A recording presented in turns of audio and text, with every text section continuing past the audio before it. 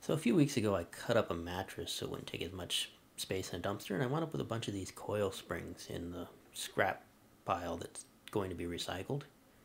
I keep looking at them thinking, well, I wonder if I could do something with this. And blacksmiths were the original recyclers. They would take any amount of steel, any small pieces, and they would go to sometimes great lengths to weld them together and make something useful out of them, especially if it was something that was a high carbon steel, like these springs obviously are. I don't know exactly what they are, but I suspect that they're probably music wire, which is usually somewhere in that 1080, 1084 type of simple high carbon steels. I'm binding them all together with some hose clamps.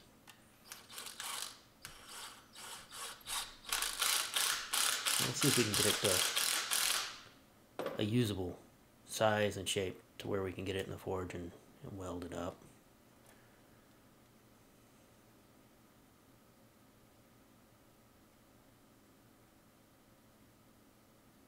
Yeah, this looks like a terrible idea. I don't think this is going to work because it's too long and thin, so I think I'm going to cut it in half and try bundling it all up in a shorter piece, about 8.5 inches long, and quite a bit thicker than this. So back to cutting it all apart again, and then rebinding it together and making a shorter, fatter bundle of steel here. Now, there's no real good reason for anybody to do this nowadays, because obviously I could just buy good high carbon steel in a bar stock and make a knife directly out of it exactly like I would want it to be. But this is going to be more of a can I do it? Do I have the skills to do it type of thing? And it's going to provide a piece of steel it'll have properties that you wouldn't see in modern steel. It's going to be more like a wrought iron sort of look, or at least that kind of odd way that wrought iron would corrode over time once I etch it.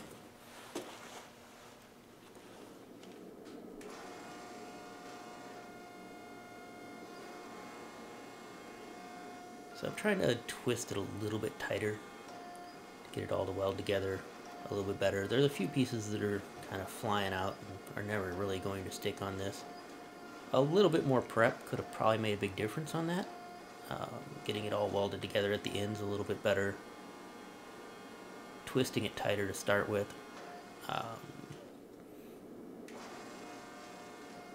Just planning how I was going to hold it to twist it. And also some rounding dies, some round hole dies for the press would have probably made a big difference. Would have pressed it more evenly. Or I could have used a swage block, which I don't have as well. So better tooling could have probably made this a lot easier to do.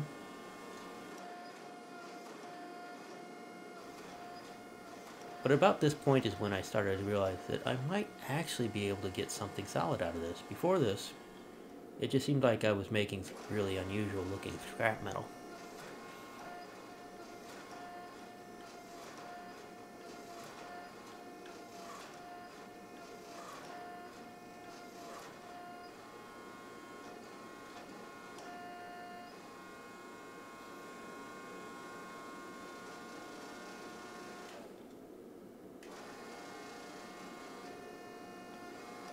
And when it's up on edge like this, and you give it a bit of a squish, that's when you can really tell if you're managing to get stuff to stick together or not. Because if it's going to come apart, it usually does right then and there. And as I said before, I've got a few pieces on the edge that are not welding in very well. But everything else seems to be welding up pretty tight. And you can see that the bar is cooling in a fairly even tone. It's not a bunch of lines, which would show that there was a bunch of springs that weren't welded together.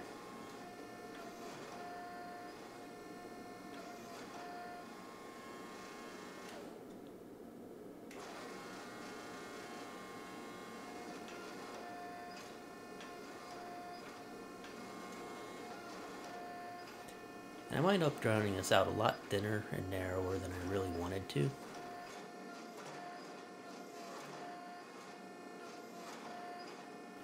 should have probably stopped way before this, but instead I just kind of kept going to try and get it to weld a little bit tighter and a little bit better, and kept working at it, and wound up with a piece about 3/4 of an inch wide and about twice as long as I really wanted it to be. But that should be just fine for what I'm planning on making out of it.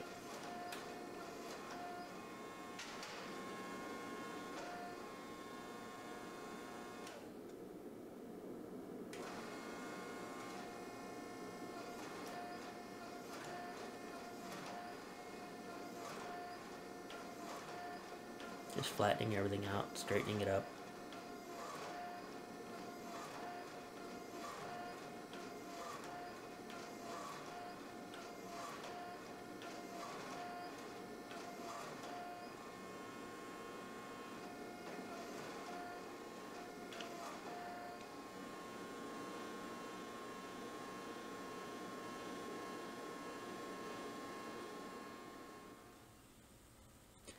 And this is the mess that I wound up with.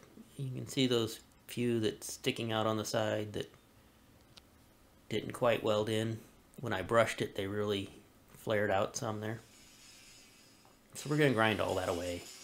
Grind down until we hit solid steel along those sides. And cut the ends off where I'm sure it's not welded. And then we're going to go ahead and try and make a small knife out of this. It should be good high carbon steel. It should hold an edge great, harden well. So I'm going to start with a point on it. And what I'm going to make is something similar to a blacksmith knife, is what they were called. It was an all metal construction with a curled loop for a handle instead of some sort of handle scales on it. Historically, blacksmiths didn't usually finish knives. Most often, a village blacksmith would make a blade, and he would hand it off to someone else who was a woodworker, or if they were a larger city, somebody that specialized in was a cutler, to actually do the fit and finish work and do the handle and guard or whatever on it. So it was common for frontier blacksmiths to make knives like this out of all steel construction that they would use, or that people in their community would buy from them and use. Because they didn't really have all the abilities that we do today to finish a handle, all the tools and materials and so on that make it so much easier, like epoxy. And, of course, the woodworking equipment and so on. At that time, since they didn't have epoxies, you had to fit a handle pretty much exactly and rivet it in place. And that was much trickier to do with the tools the blacksmiths had. Some of them did, obviously. There's always those that pick up extra skills. But your average person, your average village blacksmith, didn't take the time to do it. And so they just made something a little simpler.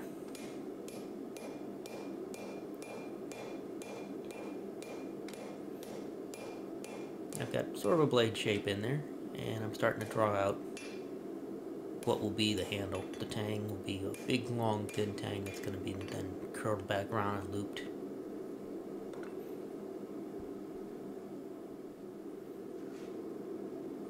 I do roughly have some bevels forged in as well.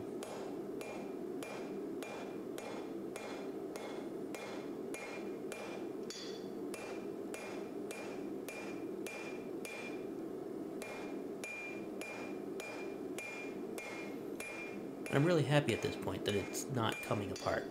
I was kind of half expecting as I started to forge it all the time that something was going to just fly apart on it. But it seems like all the welds are holding really well.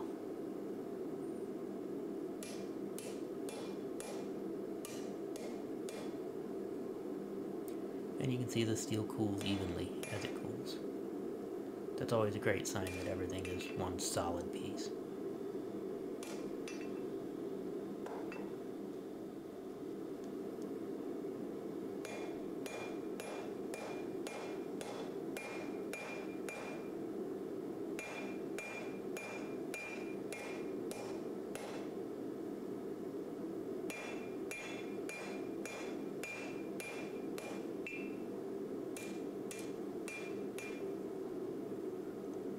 Every time you hit it, it seems like something changes shape or size, or moves around from gravity or momentum, inertia. So there's constantly some straightening that needs to be done. You hit it somewhere on the tang and the blade that's hanging off the edge of the anvil moves.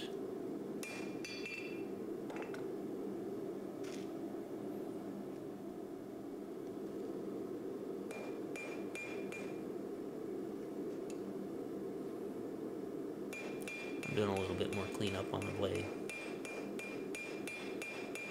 A little bit more straightening, trying to draw it out just a little bit thinner at the end.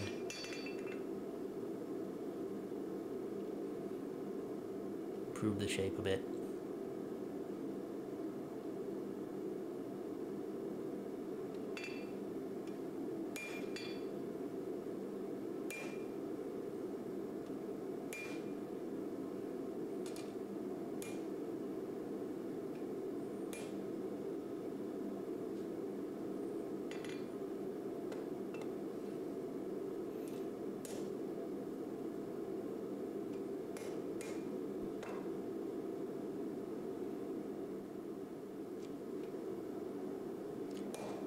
And back to more drawing out the tang now that I'm holding it by the blade.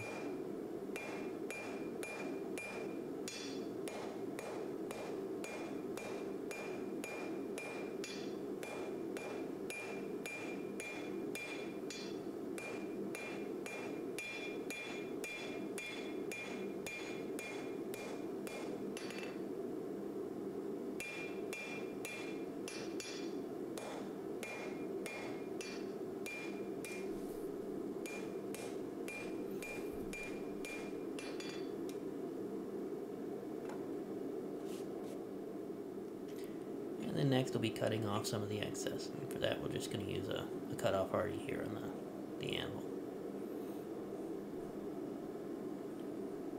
Obviously there's a lot of ways you can do that. When the steel has been normalized, you can cut it with a saw, you can go ahead and cut it with a angle grinder and a cut-off disc.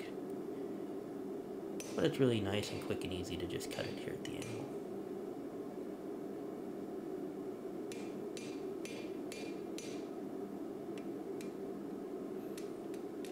You don't want to cut all the way through. You want to cut most of the way and then bend it back and forth a few times. And then you'll be able to just break it right off at the edge of the anvil.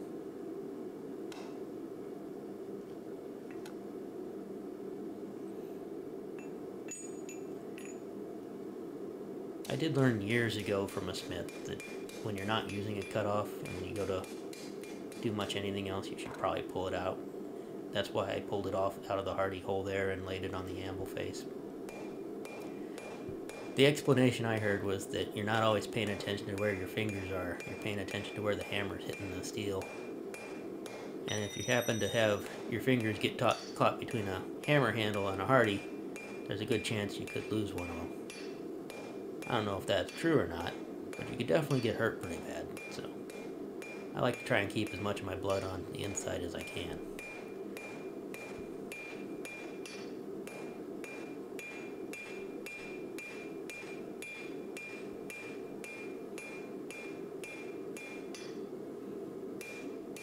This is just kind of evening it all up a little bit, sort of leaving it as a rounded, flat sort of shape instead of the straight square that it was.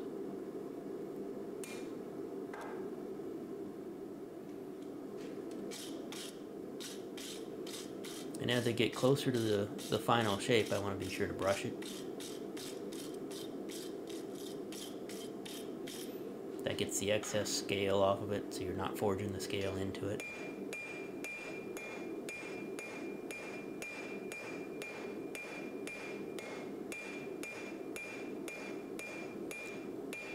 I don't want it to be particularly finished. I want it to look like a rough, again, frontier-made knife. So I don't want a real perfect, smooth, forged finish, which I'm not sure I'm good enough to achieve anyway, so this is a good project.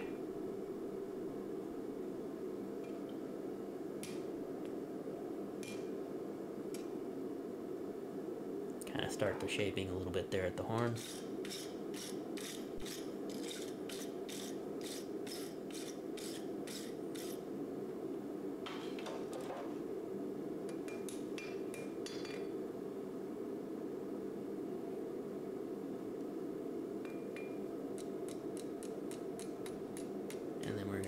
start shaping down where the end of the handle is going to be. We'll actually curve it down away from the blade, on the side towards the spine of the blade, and then when we go to bend the handle, that'll wrap around. I'm just going to use a bending jig to do so.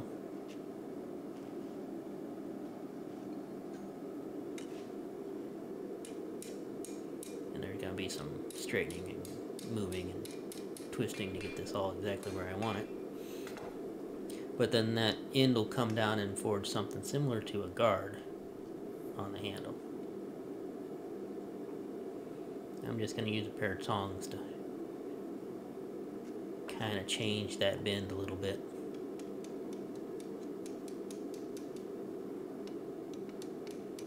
I do wind up not liking the way that this turned out and coming back and doing it again, but I didn't actually get any footage of that.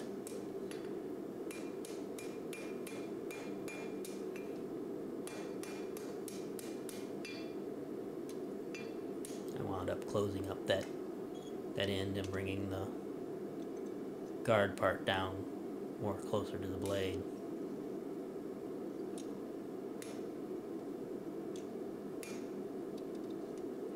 I felt it just made it too awkward to get the cutting edge towards anything you were trying to cut with that thing sticking out as much as it was.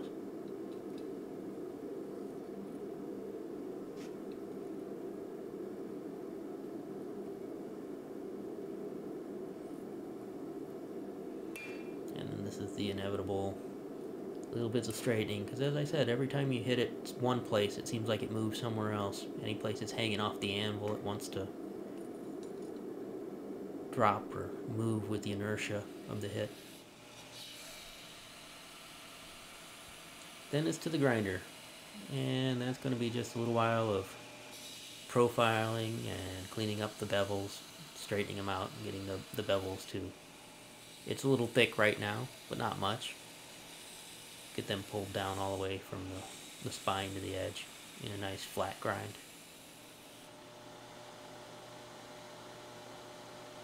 You don't want to bring it entirely to an edge though. You want to leave a little bit of thickness on that edge so that it doesn't crack when you heat treat it. And I took it to 120 grit, I believe, before I went ahead for the heat treat.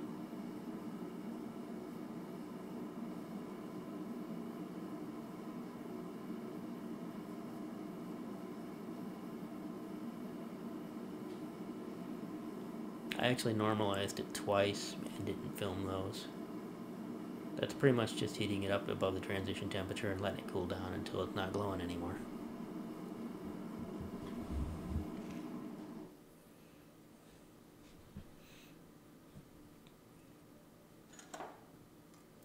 But it turned out fairly straight. It turned out a hardened blade. Just as I expected, it was a real easy steel to heat treat. Some of them take very precise temperatures and time changes in temperature, but this stuff is just get it above non-magnetic a little bit and throw it in some vegetable oil and it hardened right up. So in a quick recap, we started with about 25 of these mattress coil springs, bound them together, and in a somewhat surprising turn of events, managed to make a solid piece of steel that I got this blacksmith knife made out of. So you can actually, I'm not sure if the camera is going to pick it up easily or not, but I etched it enough that you can see lines in the blade where the springs were welded together. And I did go back to the forge and reshape the guard part of it here to make it a little bit more graceful and reshape the handle. And then of course I had to heat treat the whole thing. But it turned out fairly well. Kind of a roach belly blade, like would have been common in the 18th century, which is more than likely what this knife is going to be used for, is reenacting in colonial reenactments. So that's a very good shape for it. It would have been a common sort of kitchen knife for the time period. As always, if this video was entertaining or helpful for you, be sure to like or subscribe to the channel, and that can always help us out so other people can find it too. Thank you.